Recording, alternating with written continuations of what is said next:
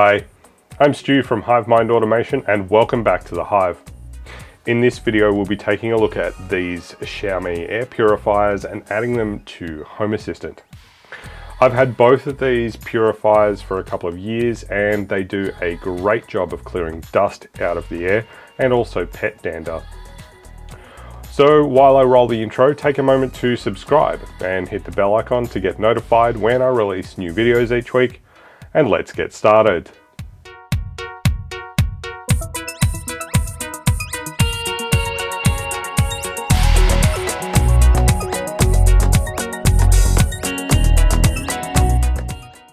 So a couple of years ago we got this XiaoMi 2S Air Purifier from Kogan. And it performed pretty well, and after about a year or so we decided that we wanted to get a second one, and we got this XiaoMi 2H Air Purifier also from Kogan to help clear dust from the bedroom and also in this main living area here. And they both do a really good job of pulling the pet hair and dander out of the air and also clearing dust and smoke as well in case you burn the sausages. They both connect over Wi-Fi, and when integrated into Home Assistant, they also expose a number of sensors including temperature, humidity, particulate density, and even the filter usage and life left.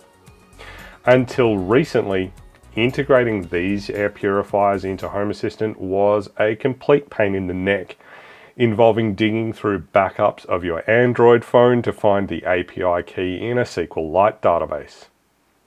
A recent update to Home Assistant introduced a much better method of connecting to these purifiers by connecting to the XiaoMi cloud.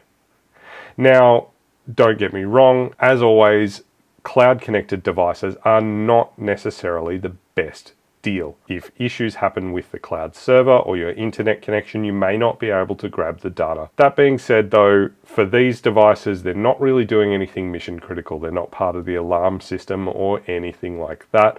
But we will be looking at integrating the temperature sensors and the humidity sensors into Home Assistant and using them for some automations. So just be aware that if there's issues with the cloud, those automations or integrations may not trigger properly. So to demonstrate pairing the purifier with the Mi Home app, I've reset this one here back to factory and I'm going to repair it with the XiaoMi app. This is the 2H. So to pair the 2H Air Purifier, I'm going to open up the Mi Home app and we'll see we've got the 2S Purifier in there. And if we tap on that, we can see some details there. We can turn it off, we can set the different modes, and we can see the temperature and humidity. I'm just going to back out of there. We're going to tap the plus button in the top right corner, tap Add a Device, scroll down until we get to the Air Treatment section and tap Air Purifier. And in here I'm going to tap on Mi Air Purifier 2H because that's what we've got. I'm going to tap Operation Confirmed because I've already reset the Wi-Fi, and I'll tap Next. And we are connecting to the Force, so I will tap on there and I will enter my Wi-Fi password.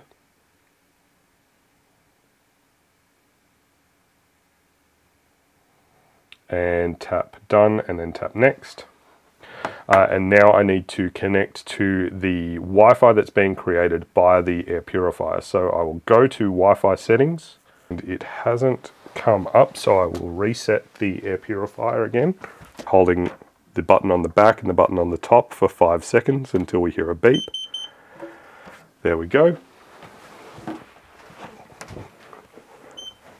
So we've got another beep and we should see the other Wi-Fi come up in a second. There we are, we've got the XiaoMi Air Purifier, so I'll tap that.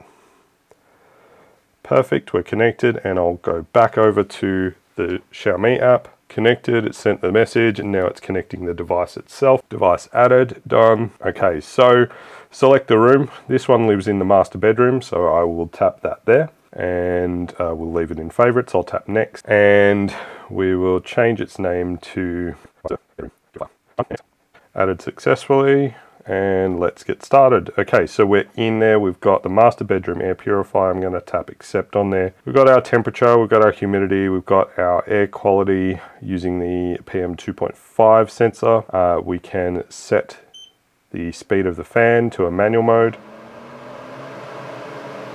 and the fan's quite loud. I'll send that back to auto. There's also a night mode, which I think just runs the fan at a set percentage, just clearing the air in night mode. I'll leave that at auto. We've got some details about the filter. I do need to get a new filter for that one because it is a little bit older, but the filters do still work fairly well if you just clear the muck and dust out of the outside. They still operate pretty well. They may not be as effective as pulling out volatile organic compounds in there. So it is definitely worth making sure you keep your filters up to date. We can put in things like a scheduled power on and off. We can turn on or off the notification sound. We can dim the light on here as well. So there's a LED light here, and there's also one at the bottom. This one at the bottom changes between green, amber and red to indicate the air quality. And this here indicates the setting. If I tap this light and go to, so it's on dim light as it is. If I tap bright light, we might see, yep, so that's quite a lot brighter. You can see both the auto and the LED. And see that is now showing amber because the air quality is a little bit lower, but we can change that light. We can actually turn that light off completely so that this light's off, and this light's still flashing amber. I'm not sure what's going on there, but we'll not worry too much about that. I'll just set that back to dim, which is where it normally is. We can turn on a parental control so that the buttons on the unit don't actually do anything, so that if you've got kids who tap buttons all the time, that's not going to cause an issue. And there's also receiving a notification when the purifier malfunctions. So that is the purifier itself in the Mi Home app. So let's pop over to Home Assistant and see how it looks in Home Assistant. So I'll just swap the screen capture over there. So now that it's in Xiaomi, we can integrate it into Home Assistant. So to start with, we'll head over to Configuration, Integrations, and straight off the bat, we see that the Xiaomi Air Purifiers have been auto-discovered. So we should see here that we've got the XiaoMi Air Purifier MC2. This is the 2H here. We've also got the 2S over here. If I configure that, now we'll need to fill out the details of our Xiaomi account, including our username and password. Before we get started here, it's interesting to note that the documentation that we're linked to actually points to openhab.org and some documentation on their site. OpenHab is a different home automation orchestration platform that is not necessarily in competition with Home Assistant, but it is a different home automation platform that does run on a Raspberry Pi or in a Docker container very similarly to a Home Assistant. At any rate, we've set the air purifiers up in the Australian region inside the Mi Home app. So if we take a look at this link, we will get our country servers, and we need to find this section here, and it's loaded here. And if we scroll through here, we'll look for Australia. We're in AU, and the server we need is this SG server. So I'm guessing that is Singapore. So we'll swap back over here. I'm going to use the SG server, and I'm going to grab my username and password for this.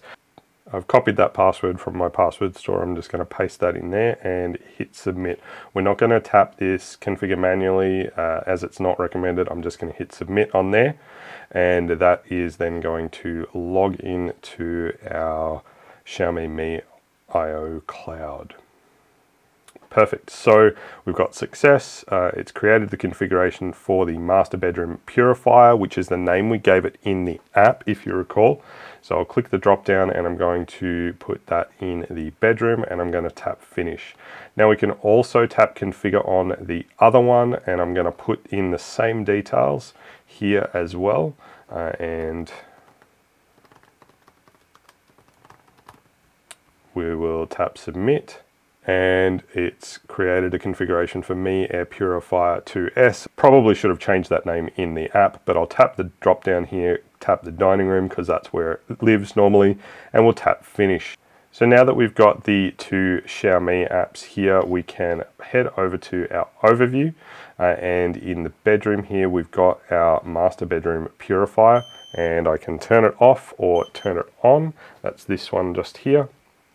I've also got the master bedroom purifier temperature sensor here, the humidity sensor here, the motor speed, the current air quality reading, the current filter life remaining, the amount of time the filter's been running for. We can turn the buzzer off or on. We can turn the purifier child lock off or on, and we can turn the LED off and on. And if we click on the master bedroom purifier here, this fan logo here, we can change the preset mode. At the moment it's on auto. We can go to silent, which is that night mode that we spoke about before, or we can tap favorite.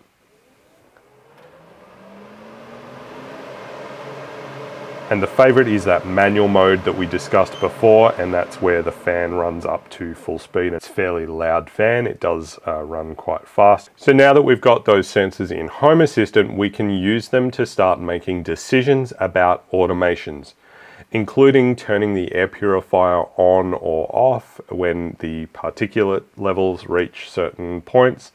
And because we've got the temperature and humidity sensors, we could also start making some automation decisions about heating or cooling if you've got climate control systems in those rooms as well. So that is a quick overview of the XiaoMi 2S and 2H air purifiers. I'll put links to the newer versions of these purifiers in the description, so check them out if you're interested. As I mentioned, they do a great job of pulling dust, pet hair, dander, smoke and odors out of the air, but the filters do seem to run down quicker than I'm completely comfortable with. That being said, as I mentioned before, they're still quite effective even when they're spent. The 2H is perfect for bedrooms, as the display on the 2S can be a little bit distracting at night when you're trying to sleep. That being said, once you've got them integrated into Home Assistant, it's perfectly reasonable to set up an automation as part of your good night scene, for example, to turn the display off and have it come back on in the morning, or to even just use a simple timer automation to turn it off at predetermined times and back on again at a predetermined time. That is all we have for this video, and I do hope that it helped you in your home automation journey. Be sure to comment down below with a home automation idea you'd like to see me cover in a future video. Don't forget to follow HiveMind Automation on Twitter, Instagram and Facebook, and if you're not already subscribed, please consider subscribing now. While you're at it, hit the bell icon to get notified when I release new videos each week. If you're looking for a VPN provider, there is an affiliate link for NordVPN in the video description down below as well. I've chosen to partner with NordVPN because they've got the best infrastructure of any VPN provider, a strict no logs policy, and servers all over the planet. So if you're looking for a way to protect yourself when surfing the internet, whether you're in a coffee shop, McDonald's, or at home, get a VPN today and use my link below to sign up for NordVPN. If you like this video, hit the thumbs up button down below to give it a like. And lastly, if you enjoy what I'm doing here and you want to help to support the channel, there is a Buy Me a Coffee link in the video description down below. Contributions through that Buy Me a Coffee link are put towards making more and better content for you to enjoy. Thank you so much for watching.